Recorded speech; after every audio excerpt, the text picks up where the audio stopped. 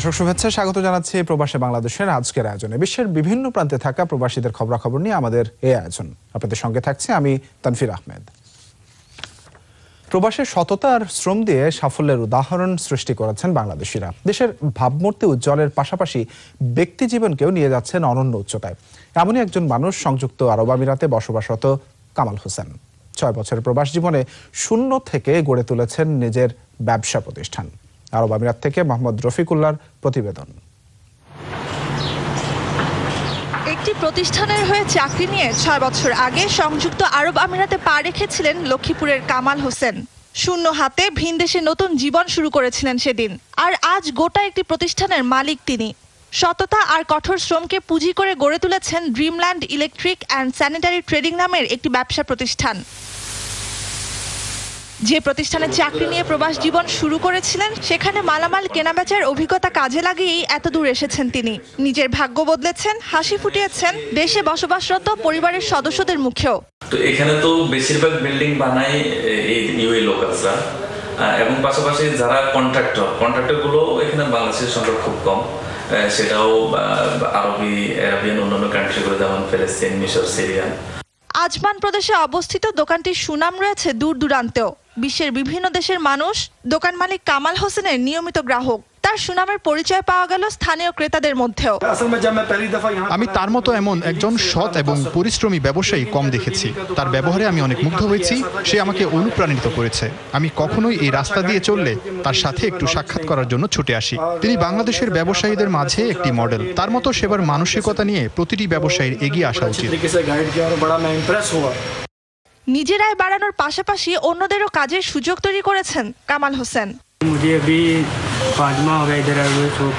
আমি 5 মাস আগেই দোকানে কাজ করতাম।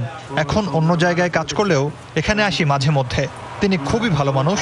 আমার সব ইচ্ছা পূরণ করার চেষ্টা করতেন। সব ব্যবসা প্রতিষ্ঠানের মালিকই যেন তার মতো হয়, সেটাই আশা করি।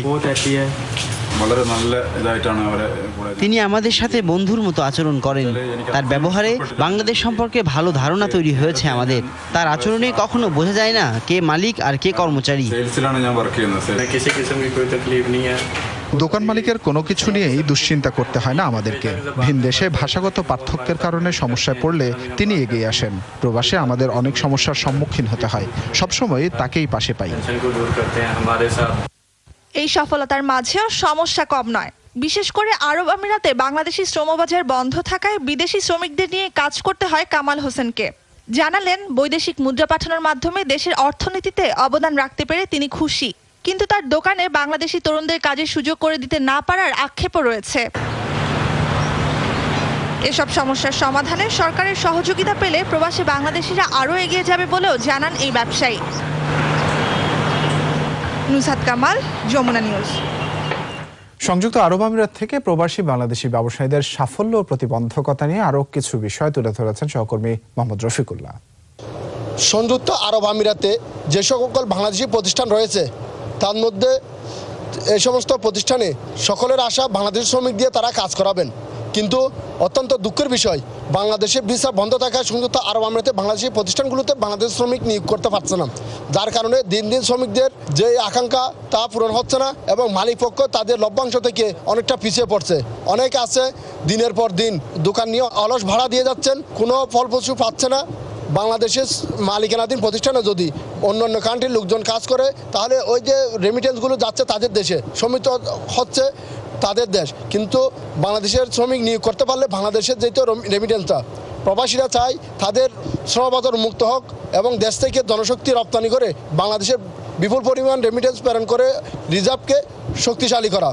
প্রবাসীদের অনেকের আশা তাদের এই যে ব্যবসা প্রতিষ্ঠানগুলো চালু করছে, তাতে সরকারি দুই দেশের মধ্যে সরকারি পর্যায়ে উচ্চ পর্যায়ে কূটনৈতিক প্রচেষ্টা চালিয়ে বিষয় মুক্ত করবে এবং বাংলাদেশের শ্রমবাজারটা উন্মুক্ত করে দিবে, যার কারণে রেমিটেন্স বৃদ্ধি পাবে এবং বাংলাদেশের কর্মসংস্থান দিন দিন বৃদ্ধি পাবে। এমনটাই সকল প্রবাসীদের প্রত্যাশা। আবারও জঙ্গি হামলার শিকার হলো পাকিস্তান। দেশটির দক্ষিণাঞ্চলীয়